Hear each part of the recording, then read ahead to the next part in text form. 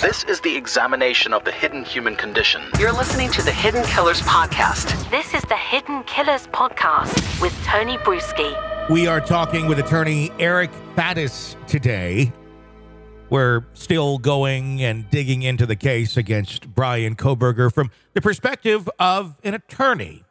There's been a lot of objections raised about the demolishing of the house on King Road where the students were living and where they were killed last year. Members of the victims' families, three of them signaling that it should be preserved until after the trial of the man that's been charged with the deaths. The school very much PR-wise wanting to get rid of it. I shouldn't say PR.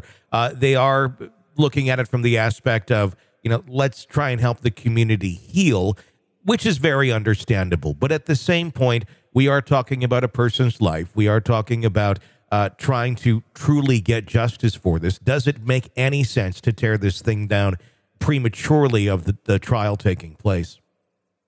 I can't for the life of me understand why they would want to do it and demolish the house so urgently.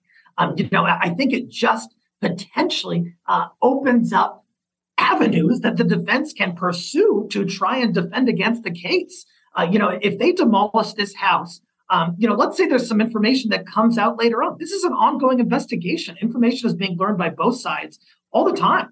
If there's some information later on that the defense gets, and they say, hey, we want to go back into that house. We need to look into this room, under this bed. We need to look for this piece of evidence or something like that. Granted, the scene has been processed. But if defense no longer has the opportunity to go back to the scene, they're going to argue to the court that there's spoliation of evidence, that they're not able to do the investigation to try and exonerate their client that they wanted to do. And so why give defense the opportunity if you're the prosecution? Why do it? Like you said, is there an optics issue? Is there a PR issue? Is there a closure for the victims issue?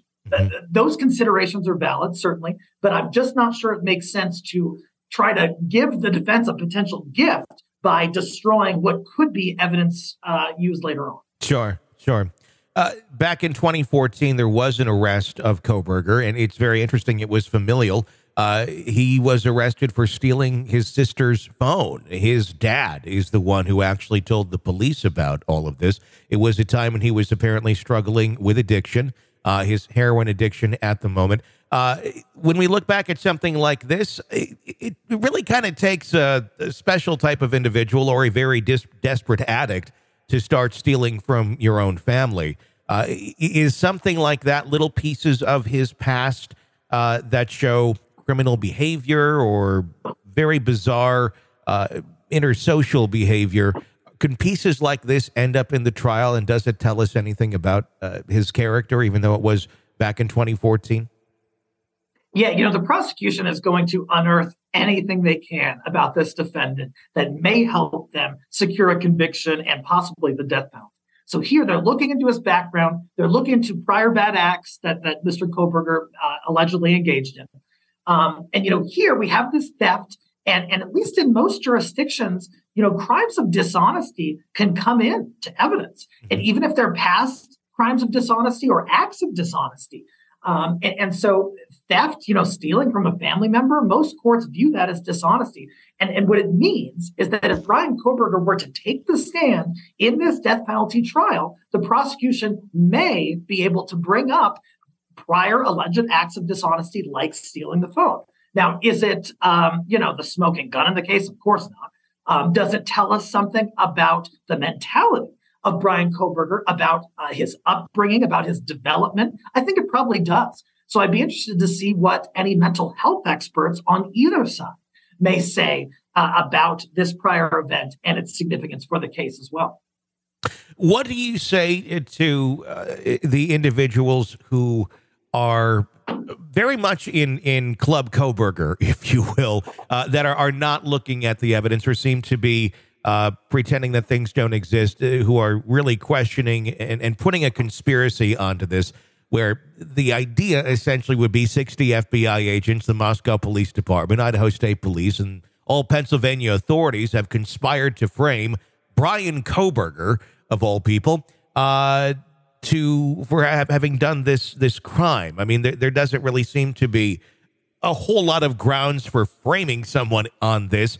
What do you say about that when you see those sort of things online? Because it's not in a small vacuum or a small community. There's a lot of people that just seem to have the ability to, I don't know, deny evidence in something like this. Yeah, I feel you.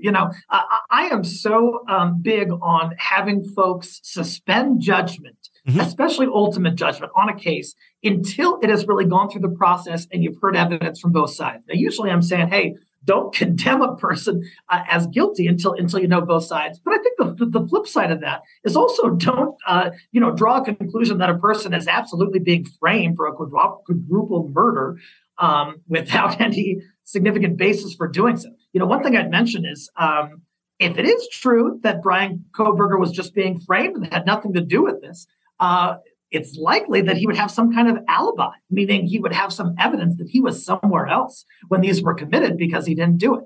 We haven't heard evidence of an alibi just yet, which makes me skeptical about the position that Brian Kohberger is just completely being framed and had nothing whatsoever to do.